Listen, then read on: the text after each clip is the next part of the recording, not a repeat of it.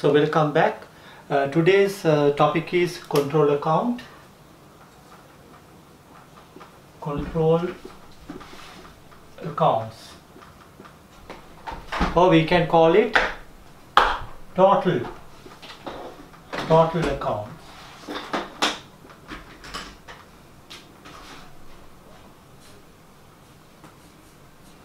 So what is a control account? Do you know anything about that? In my previous session I discussed about control account, not in detail. When I discuss prime entry books under sales day book, purchasers day book, sales return day book. So likewise we discuss so many day books. Okay, under that topic I just briefly describe about control account. But in accounting, okay, control account means it's an account maintained to control group of accounts. So like a monitor is appointed by the teacher to control group of children. Okay, so you have the teacher here. Okay, teacher appoints the monitor. So you control group of children, no?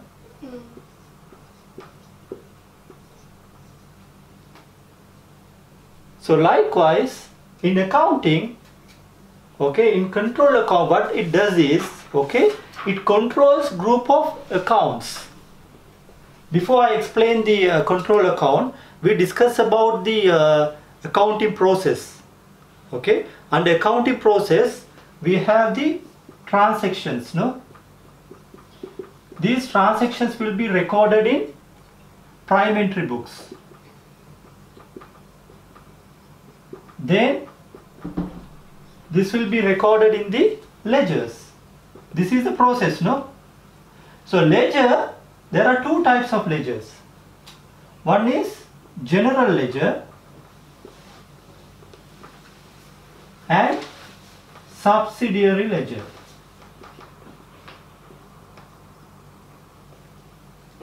Okay, so you have the transactions. Transactions will be recorded in the prime entry books. Then from prime entry books to the ledger accounts. So in the ledger accounts there are two types of ledger accounts, general ledger and subsidiary ledgers. So this subsidiary ledger also divided into two parts: accounts receivable ledger and accounts payable ledger. So accounts receivable ledger is maintained to account group of customers. Okay, all customer individual accounts are maintained in the accounts receivable ledger, whereas all supplier, okay, payable accounts are maintained in the accounts payable ledger. Then how do you control these group of accounts in the ledger, general ledger?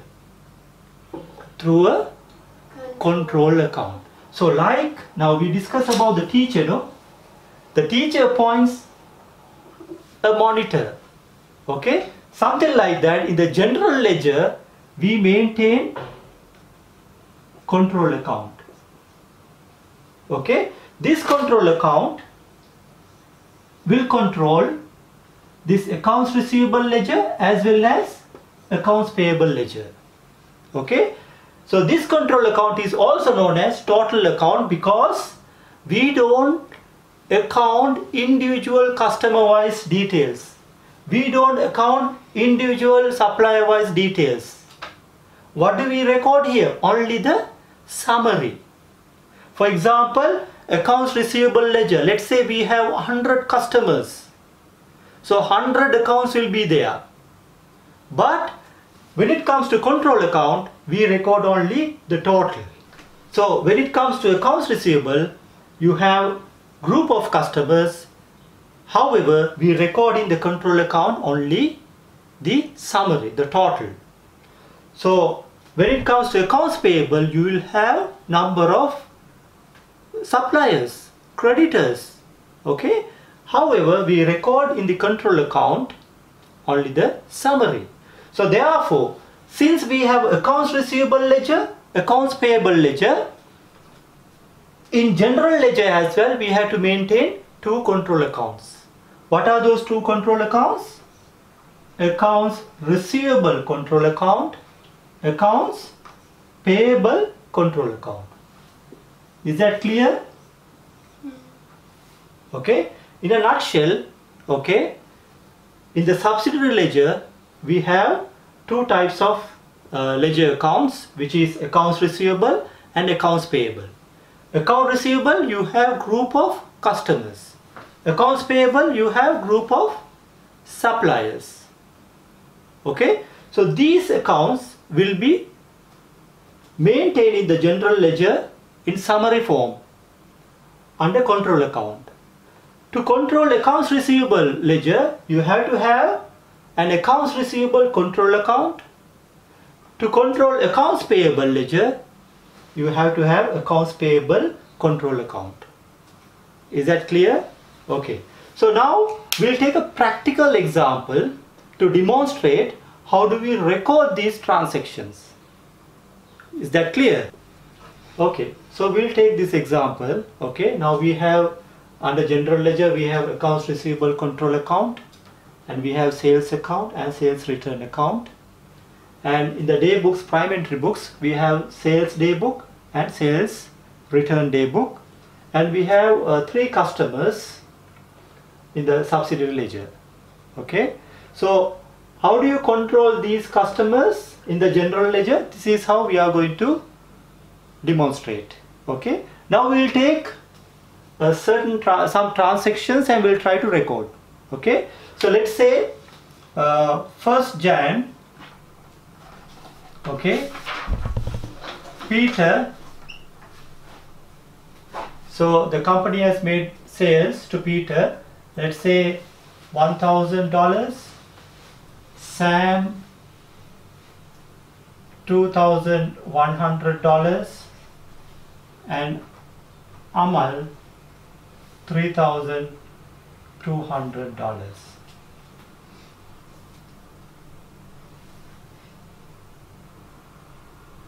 On 1st January,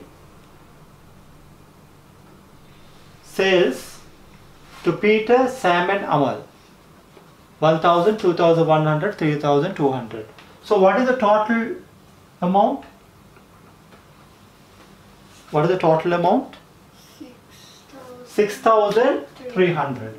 How you will record this? This is the first, in the accounting process, this is the first step. So from day book, how do you transfer?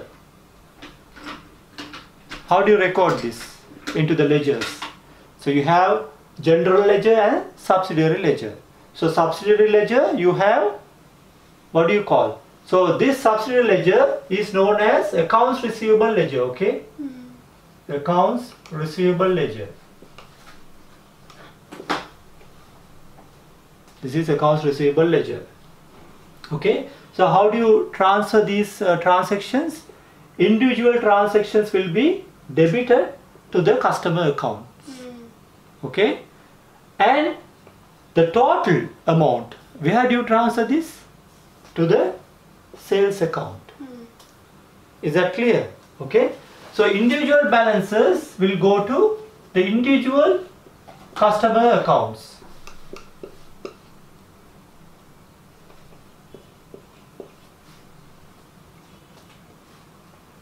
You can say sales.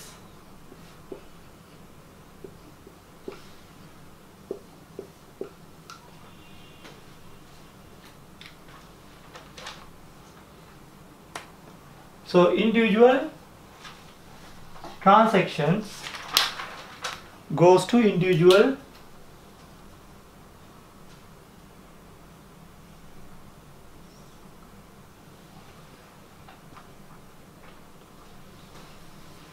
okay. Then the total amount will be recorded under sales account credit 6,300.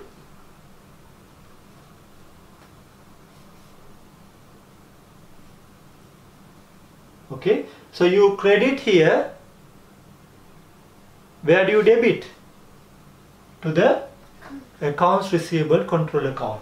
So here we can say accounts receivable control, and accounts receivable control account debit 6,300 sales account.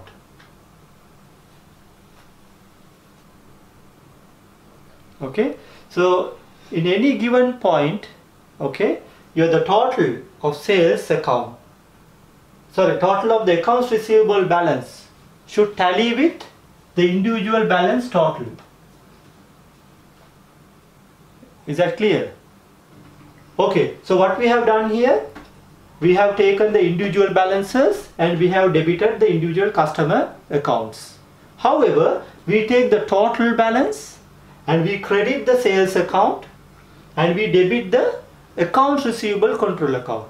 In the general ledger, we maintain accounts receivable control account to control group of accounts. Whatever you debit here should be on the debit side of the accounts receivable control account. Whatever you credit here, it should be on the credit side of the control account in total, not individual transaction wise. Is that clear? Okay. So this is the sales transactions that we have recorded. Now we have sales return day book. Let's say on 2nd January, Amal, he returned $200 worth of goods, and also Sam returned $100 worth of goods.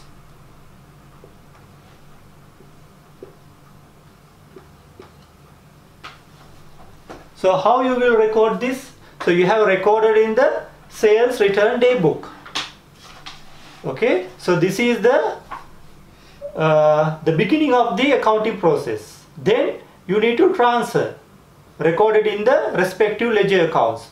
Since we have individual customer balances, customer transactions, you need to record it in the where? In the accounts receivable ledgers. So Amal 200. So what do? You credit. Yeah, you have to credit, no? It's a sales return. And also Sam, you have to credit 100.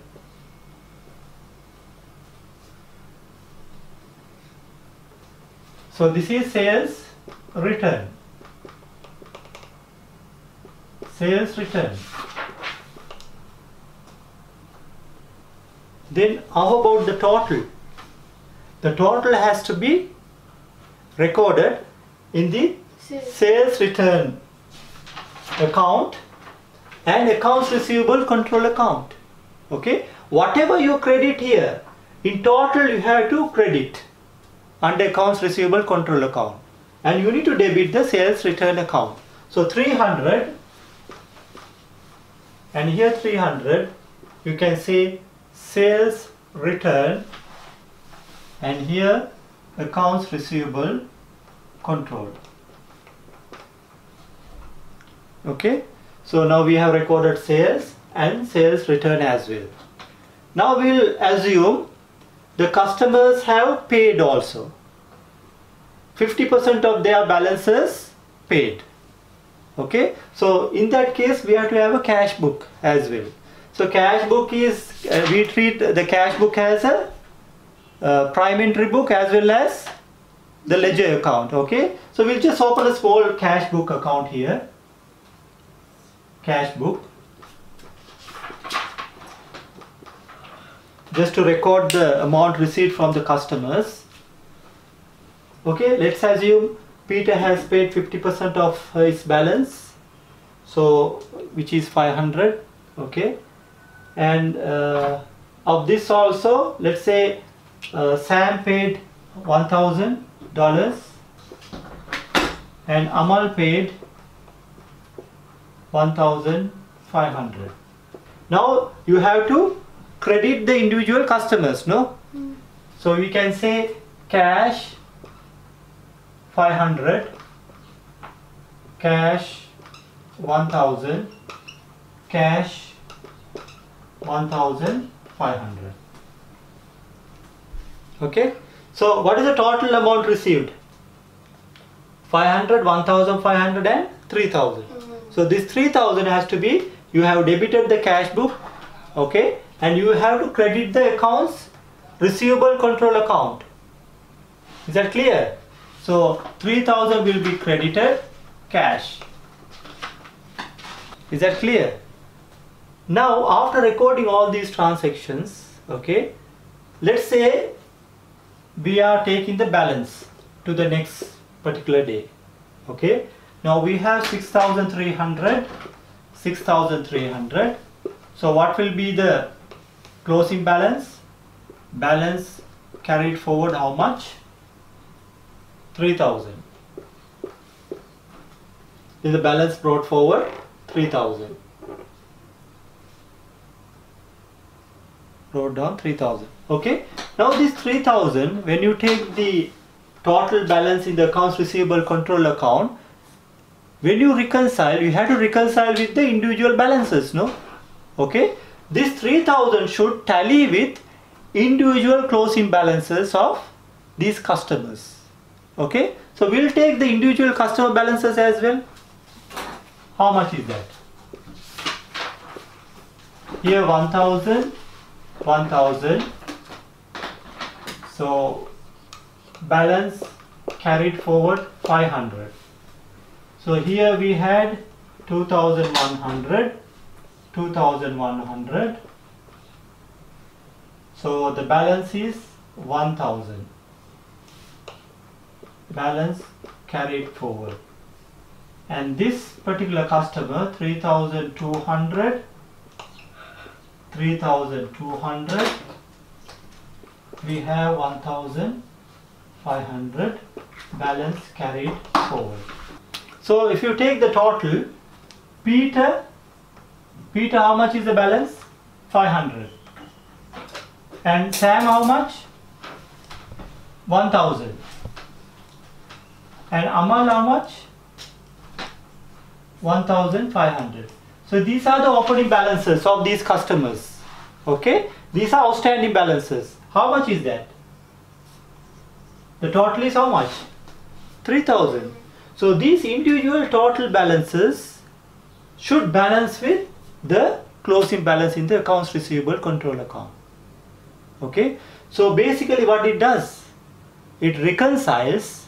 The control account is maintained to control the group of accounts where at any given time you can reconcile the balance.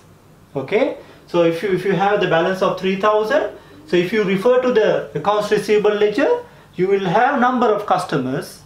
So individual closing balances should tally with the closing balances in the accounts receivable ledger. Is that clear? So likewise, so this is we discuss about accounts receivable, the customer accounts receivable control account. So likewise, accounts payable control account. This is for the suppliers. So suppliers, a group of accounts, also maintained in the accounts payable ledger. Instead of accounts receivable, we maintain in the accounts payable ledger. So instead of accounts receivable control account, you will have accounts payable control account. Instead of sales account, you will have purchasers account. Instead of sales return, purchasers return account. So in the day book, we will have purchasers day book as well as purchasers return day book. The same way, but the entry will be different. So instead of debiting customers, you will credit your suppliers. Instead of crediting your sales account, you will debit your purchasers account. The same process. Okay, so we will discuss some questions relating to this accounts receivable and accounts payable control account. Okay, so this is the example. You need to prepare the trade receivable control account based on this information. So you are given sales return. These are in total. Okay, they have extracted from the ledger accounts. Okay, so sales return 840. Credit sales. Credit sales. What is the difference between credit sales and cash sales? Credit sales, where do you record? The credit sales are recorded in day book first. Sales day book. Then from sales day book to the accounts receivable control account and sales account. Oh, okay. Okay, but cash sales are recorded in cash book and sales account. Okay, so don't mix up. Cash received. Okay, cash received from the customers 5,762. Discount allowed. Okay, 342. Cash sales 4,500. Bad debts 45. Now you need to prepare the accounts receivable control account. Just open up the control account. Accounts receivable control account. So sales return. So first of all, sales return. How do you record? What is the double entry? Sales return debit and control account credit. Accounts receivable control account credit. Okay, so you can say sales return 840. So here you are not required to prepare the other accounts, huh? Only you need to prepare the control account. So when you credit sales return here, accounts control account, accounts receivable control account, you are crediting, you will debit the sales return account. Next one, credit sales. How do you record that? Okay, so credit sales, you credit sales account and you debit your customer accounts, total account. This is a customer account, accounts receivable control account. So therefore you can say sales 8678. But when you go to the accounts receivable ledger, what you will find? If you want to refer this to the accounts receivable ledger, what you will find? So when you refer this to the accounts receivable ledger, you will see individual customer wise sales debited to the individual customers. Then cash received. So cash received 5,762. Where do you debit? Where do you credit? You debit cash, credit control. Yeah, the total amount. So cash 5762. Okay. Then discount allowed. Okay. So when you collect money, we discuss under 3 column cash book. Okay. So when you receive cash, okay, you collect cash and you give some discount. You understand? So therefore, how do you record this? You debit. Debit? The discount allowed account. You credit the control. Control account, yeah. Discount allowed 342. Cash sales. What is the double entry for cash sales? Cash you debit, sales you credit. Okay. So do you record here? No. No, this is the receivable account. The customer total account. So why do you record the cash sales here? You don't record. So therefore this is not relevant. This is just to confuse you. They have given the transaction. You understand? Bad debts. What do you mean by bad debts? The people who haven't paid. Yeah, irrecoverable debts. So irrecoverable debts mean it's a loss to us, you know. So out of this much, you could not collect, you can't collect 45. It's a loss. So loss means it's an expense. You need to debit bad debts account. When you debit bad debts account, where do you credit? Control. Control account. Because you will not recover this amount. So therefore, bad debts 45. That's it. So now you take the balance. So obviously this side is more 8678. 8678. So what is the total? Balance carried forward. Find out the total. So what is the balance now? 1689.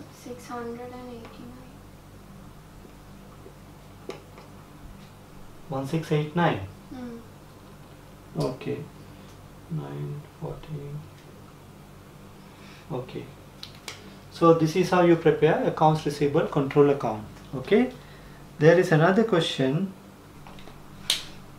Okay, based on this information, you just prepare the accounts payable control account. Okay. This is accounts payable control account. So this is opening credit balance, opening. Okay. So what is the opening balance? 11,670. Okay. So where do you show this? This is accounts payable control account. So therefore we had a balance of 11,670 of supplier total. So balance brought down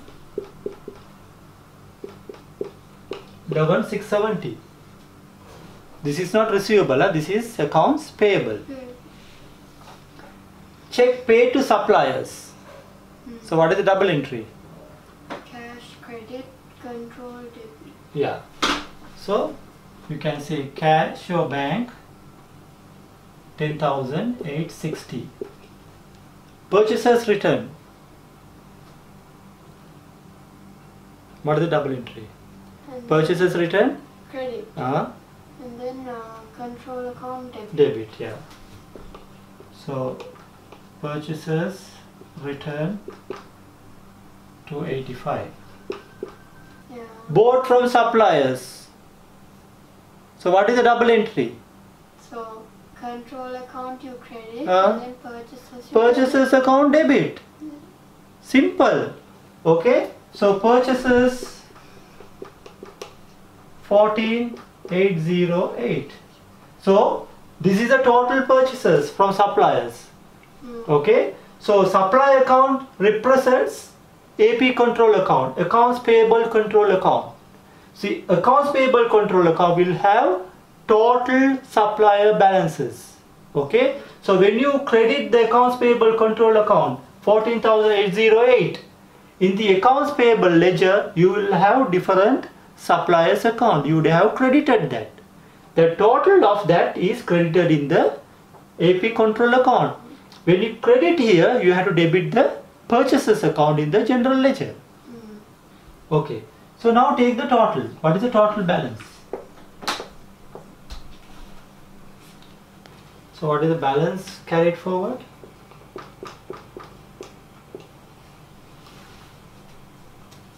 Eight, 7, 14, 26,478. No? How much is the balance? Balance is 15,333. Okay. So this is the balance carried forward to the next financial period. Okay. So with that we will conclude and we will discuss some questions relating to control accounts. Okay. Then next week we can discuss about next chapter, bank reconciliation statements. Okay. So we will wind up the class. Okay. Thank you.